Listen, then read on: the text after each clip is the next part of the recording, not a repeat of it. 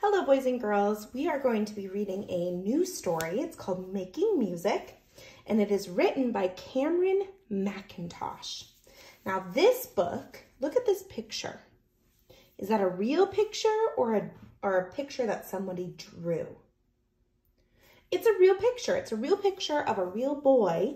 So that tells me that this book is nonfiction. It means it's about real things in real life. So I know you have this book at home, so go ahead and grab it so you can read it with me. Point to the title of the page, right up here, Making Music. This is the front cover. Touch the front cover. This is the back cover. Touch the back cover. All right, we are going to do our first read of this story. The author is Cameron Mackintosh. He is the person that wrote the words. All right, we have our page over here. This is our table of contents. It tells us where certain things are in the story. So if you want to learn more about a part of our lives, you go to page 2. If you want to learn about musical instruments, you go to page 4. If you want to learn about instruments around the world, you go to page 8. And there's all different ones that you can go to and look at. All right, let's read. A part of our lives. Music is an important part of our lives. It brings us together and makes our lives more fun. Every culture has its own music.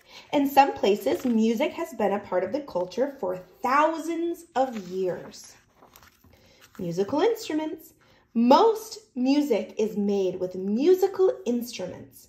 Do you play an instrument? There are lots of different musical instruments that you can try. There is one special instrument that everyone can use. Your voice is an instrument too. You can use your voice anywhere. You can sing by yourself or with other people. A group of singers is called a choir. Singing in a choir is a fun way to learn about music. Instruments around the world. There are all sorts of interesting instruments around the world. Some children play the ankle bells. The bells ring as they move their feet. Some children play the panpipes. They blow across the top of the pipes to make different sounds. Some children play the clapsticks. The clapsticks make a sound when they are tapped together. Some children play tribal drums. The drums are played by hand rather than with drumsticks. And some children play the chapchas. These are rattles made from toenails of goats. Ways to play. There are lots of different ways to play music. Some people play music that has been written down. Each dot or circle in the music is a note to be played. The music tells the player which note to play and how long to play it for. Some people don't write down music. They play music that they have learned by memory. Some people write their own music or make it up as they go. It's good for us. Singing or playing a musical instrument is good for us too. Our brains get lots of exercise when we make music. This is good for our memory. Singing or playing music in a group also helps us to work well with other people.